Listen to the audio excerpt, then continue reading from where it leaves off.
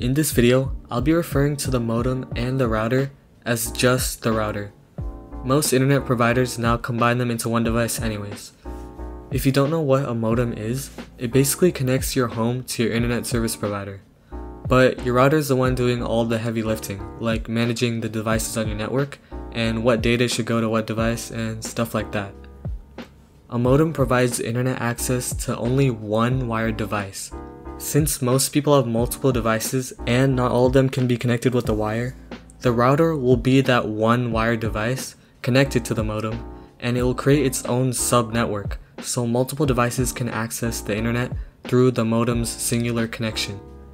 So just for simplicity, I'll just be calling the modem and the router just the router. If you run a server on your computer, like a website or even a Minecraft server, you will not be able to access it from outside of your home Wi-Fi network. That's just how most home networks are set up by default. Nothing is open to the public.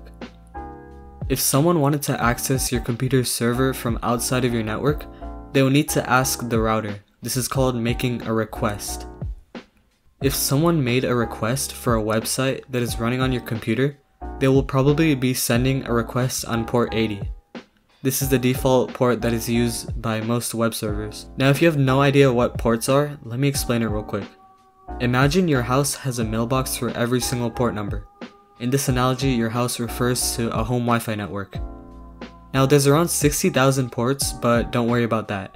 Mailbox 1 would refer to port 1 and so on. Now imagine a letter is delivered to your home address to mailbox number 80, and it says, "Can you let me view your website?" In this scenario, you are the router. All mail goes through you, and everyone else in your household would represent other devices in your network. First of all, if you have 60,000 mailboxes, you probably won't even know that you've received a letter. That means that particular port is closed, or in this analogy, the mailbox never gets checked. Data that is sent to closed ports are not read, they're just dropped. Second of all, if you got this letter out of the blue, you probably have no idea who this mail is meant for. Usually the devices in your network, like phones and computers, will initiate the connections, like watching a video or accessing a web page. But here, someone else is trying to initiate a connection with a device in your network, but you have no idea who it's meant for. You might be wondering, well, why not? Doesn't each device have its own unique address? Well, yes, but there are two types of IP addresses, local and public IP addresses. Local IP addresses are also known as private IP addresses. Local IP addresses are used within a network so devices in that network can communicate with each other. Public IP addresses are used to communicate with devices outside of your network, like going to a website. Your devices do not have public IP addresses. They have local IP addresses and they are not used to access the internet. In your home, your phone could have the same exact local IP address as another phone in someone else's home. But it wouldn't matter because they are in entirely different networks, and local IP addresses are used for local network communication only. If a device wanted to access the internet, they would need to ask the router. The router holds a public IP address which it can use to make and receive requests. If they tried to make a request to your computer's local IP address, it wouldn't even leave their network. Instead, their computer will recognize it's a local IP address and it will try to find that IP address in their network. So if someone outside your network requested to view a website, they would need to make a request directly to your router's public IP address. But now we have another problem. Your router will have no idea which device to forward this request to, since it wasn't configured beforehand. This is what port forwarding will solve. Now imagine there's someone else living with you. We'll just name him Tom.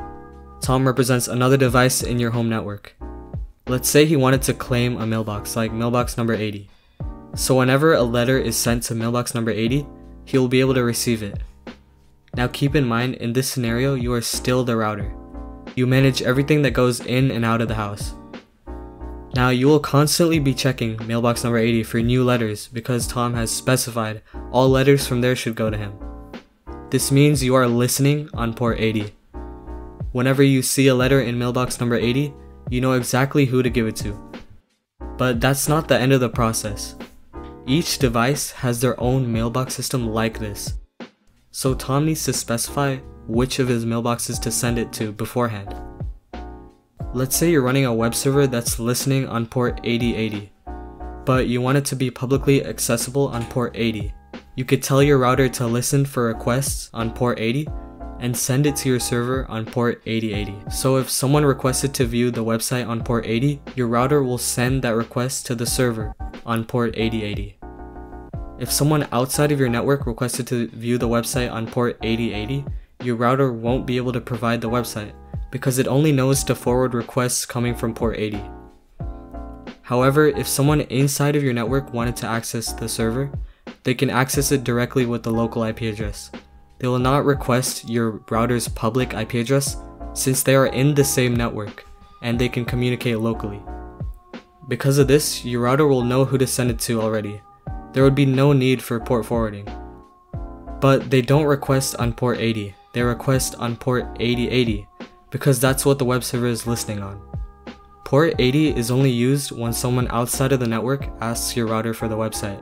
So to keep it simple, when the router is asked directly for the website, it will listen on port 80 to forward it to the web server. But if the web server is asked directly for the website, the router does not need to worry about forwarding ports, since it knows to just send it to the web server directly. Anyways, I hope this helped you understand what port forwarding actually is. In the future, I'd like to make more videos just like this, explaining server-related topics as simple as possible so anyone can understand. I'm not really used to making animations like this, but I did try my best, so I hope that at least helped a bit. Anyways, I'll see you in the next video.